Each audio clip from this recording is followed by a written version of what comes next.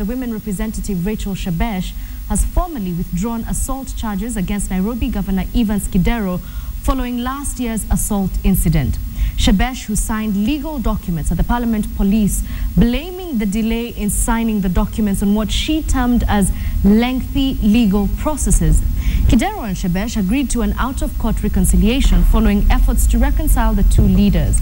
The Director of Public Prosecutions had demanded that Kidero and Shebesh must be present themselves to various police stations where they file their cases to withdraw the charges before the state can drop the criminal charges.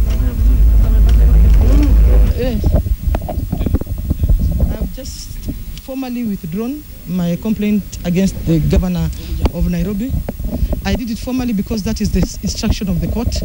The investigating officer will now be moving to the office of the DPP to show both our withdrawals. I believe the governor withdrew his complaint last week, and now I have withdrawn mine.